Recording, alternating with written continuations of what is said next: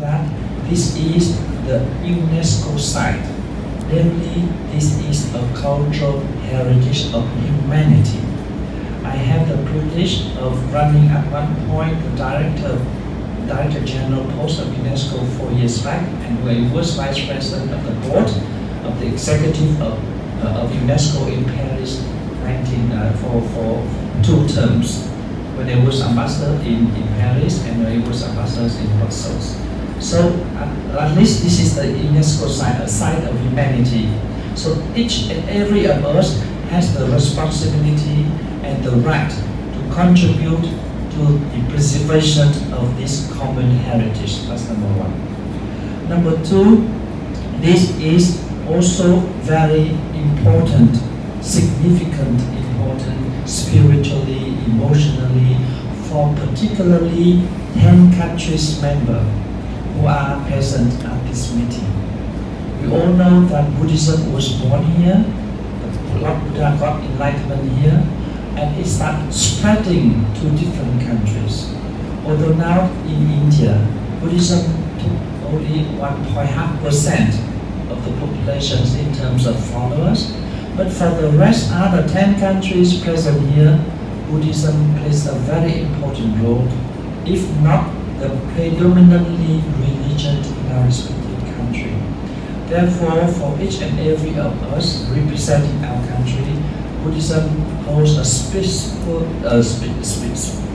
specific, significant position spiritually, mentally, and emotionally.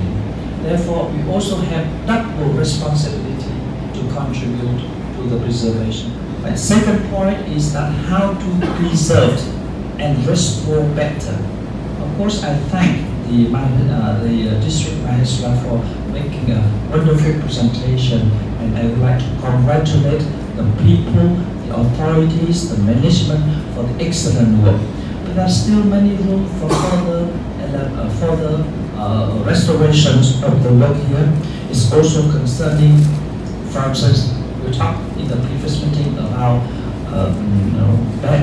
baggage, make it cleaner. We're also talking about preserving the height around the city, ban construction of high-rise, things like that, or how to monitor the ride and the visibility of different places, so no one can prevent the view of the great 8 hours at that time, because I could not get the flight from New Delhi to Gaya. So those kind of things we could discuss. Of course, the situation now get much better, but I think it's development about. We talk about convention. I'm very pleased to see. I visited this morning as it's fantastic, but I believe that many others can contribute about other road building, because now at the moment we have only one big road going to the temple, and that big road has been blocked all the time. How about the other road? So the third point is about development. The fourth point about security. I thank the inspector of the police, and I thank the security people for making all the points, and particularly the mention of highly sensitive matter in India. We know that terrorism is one of the major threats for many countries, and also for India. We don't want our authority, and I am very understanding about the explanation about frisking people. I think sometimes we need to sacrifice because security is more important than that minor things. So that things we can discuss. That's number 4. For your warm welcome and excellent arrangements extended to us. Sorry, I'd like to greet myself. Yeah. I'm Tin Thuy Win. I'm a Minister Counselor to the Digital Mission from Myanmar Embassy. I'm very pleased to meet Excellencies, honorable members of Bodh Gaya Temple Advisory Board, Buddhist members from India, and we all presented today's meeting. I have the honor to attend the meeting of Bodh Gaya Temple Advisory Board today on behalf of the Ambassador of Myanmar at the land of enlightenment and peace. Bihar is the holy land for Buddhists, including Buddhists of Myanmar, that constitutes nearly 90% of its population. Whenever our leaders visit to India, they never miss the opportunity to visit to sacred places of Buddhism in Bihar. prominent amendment are Bodh Gaya, Varanasi, and Kushinagar. Every year, thousands of Myanmar Buddhist pilgrims come to India to visit these places. Excellency, honorable members, taking this opportunity, I wish to express our deepest condolences for the demise of Sayadaw Aka Mahapandita Abhidasa Aka Mahatadama Zodika Dauda Patenda Nyaneda, who is the chief of the Bodh Gaya Myanmar Monastery and the former representative of the international monasteries in Bodh Gaya. Passed away on 7 October last month, 2021, in Yangon, Myanmar. This is the great law. The temple management is doing an excellent job. We are aware of each time. I have visited several times now. When I was around 13 years old, I used to come with my late mom and father and visit Bodh Gaya. We used to pitch tents in the field and we used to sleep in the tents. But now it has developed so much. But I think still we need to do lots, because each time the number is increasing, especially in terms of sanitation.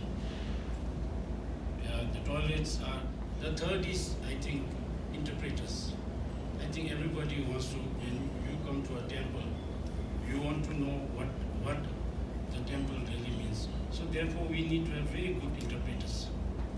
But I think if we can have officially designated interpreters there, one who can speak Thai, who can speak Vietnamese, or any type of language, with an officially designated card which Taj Mahal has, I think that will be really helpful. I think that's a suggestion that I want to make. Practical recommendations and the acknowledgement. I think that his acknowledgement and words of thanks and gratitude have gone to all of you, perhaps on our behalf. When it comes to his recommendations, I think those are very, very practical recommendations, and I urge the Secretariat of the meeting to write down and to address this in the next board meeting. Concerning his first recommendation about the visit to the site before the board, I think this is very important. Listen to the presentation by the representative of Myanmar and other. We see that we need to go around and check and see, because we have not been living here always. So it's a good opportunity, and we need to interact before we come to the board. So that is very important. I hope that we can improve the system, because Vietnam delegation also would need some miscommunication. So I suggest that perhaps we have the number here, we create a WhatsApp group of members of the board of the concern, so we can discuss about that. And it should not be a one-off event in 2 years. We should, because this is Temple Advisory Board to other social institutions or cultural organizations who have great contributions to the reservation and development of the Bodh Gaya Temple. Yeah, I think it's very important to highlight their contributions to the development of this Bodh Gaya Temple. Yeah, and so I think it's very important because the pandemic is almost over, and everyone in every country is open policy to travelers, and so I would like to call all countries and that here and Indian government to have favorable policies and programs to attract more tourists or pilgrims back to Bodh Gaya. Yeah, so from the Vietnamese side, we also do our utmost to reopen the direct flight between Vietnam and India, and also bring more delegation, tourists, and pilgrims from Vietnam to Bodh Gaya to make the life here, the activity here back to normal.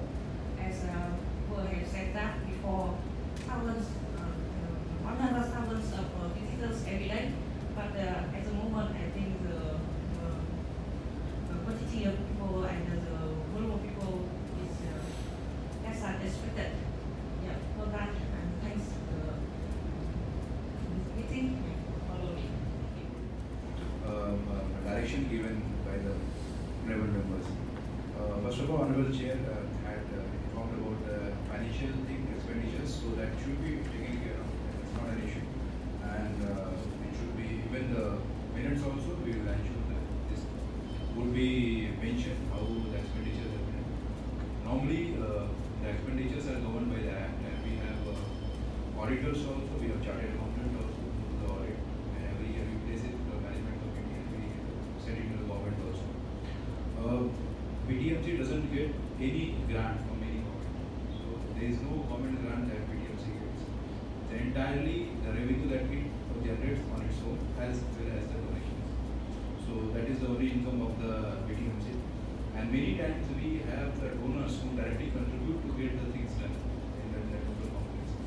So especially we have been very fortunate that the works done by the donors from the Thailand, they have been very generous and they have been doing many of the important works.